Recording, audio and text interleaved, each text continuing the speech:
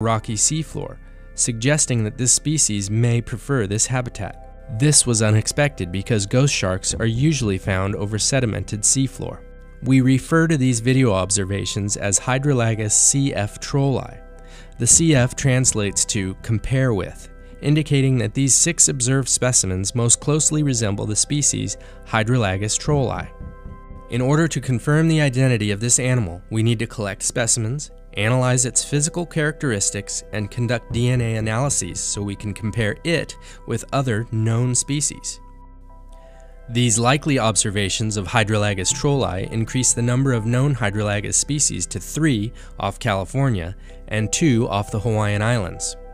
If further analysis were to reveal that these fishes are not Hydrolagus trolli, they most likely represent a new species. This is yet another example of how little we know about the deep sea, where opportunities for exploration and discovery